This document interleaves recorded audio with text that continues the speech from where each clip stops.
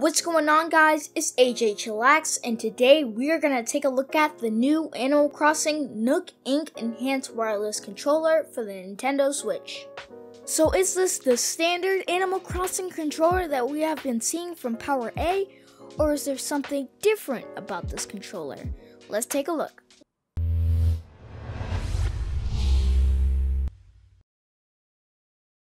So alright guys, so let's jump right in. Here is the front of the box with the Animal Crossing logo and the controller. And on the side, here is some box art. And on the other side, we have some more box art. And on the back, it details all the features of the controller, but we'll go over that later on in the video. And back on the front, there's this tab that you can open up right here. And here's a little message with the Nook family, and it says Pro Style Wireless Freedom. And here's the controller in the box. And I know you guys didn't click on this video just to look at the box, so let's crack this open and take a look at the controller. So the first thing I want to point out is the design, style, and color of this controller. I'm really loving the green and white as it reminds me of the Boston Celtics logo. And if you didn't know, I am from Boston and I'm a diehard Celtics fan, so I'm really liking the color combo.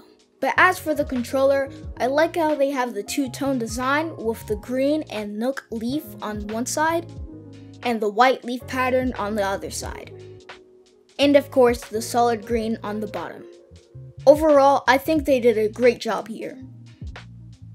So let's go over the specs on this controller. It has the classic Nintendo button layout, anti-friction rings for smooth thumbstick control. It uses wireless Bluetooth 5.0 technology. It also has LEDs for player number and low battery warning. And it has two mappable advanced gaming buttons on the back of the controller. It also comes with a 2-year limited warranty, and it comes with a 10-foot USB-C charge cable. And yes, this controller can be used with the Switch Lite. And the biggest change or feature is that it has an internal rechargeable lithium-ion battery up to 30 hours per charge, but don't quote me on that.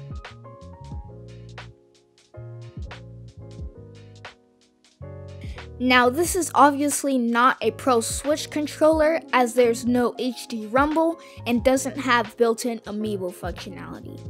However, if you can live without these two things, this controller will serve as a great alternative and you save at least $20, which you could spend on more games. The one question I wanted to answer when I picked up this controller is, will it enhance my gaming experience?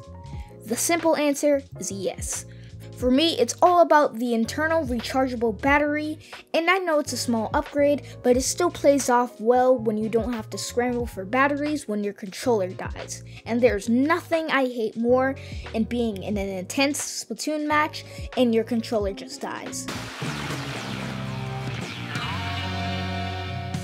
Overall, I think this is a great alternative if you're on a budget or really like the design.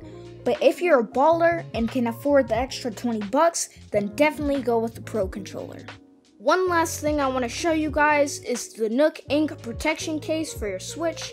Now, I got this off of GameStop for $19.99, so if you guys really like the controller, you can also get the matching case. So the case has a sturdy outer shell, and it feels really durable and safe for my Switch. And inside, it has a built-in padded screen protector flap. And up here, it has a zipper pocket where you can open and you could store all your accessories or your charger. It has 6 pockets to store games, so that's good. And here is where you put your Switch or your Switch Lite. I like how it provides a bumper to protect your Switch Lite from moving around, but if you do have a regular Switch, you can just take this out and it works the same way. But that's about it for the Nook case and the Nook Ink controller. I'll leave links to all these products in the video in the description. But that's the end of my video. Thank you for watching. Like and subscribe. I'm AJ Chillax, and I'm out.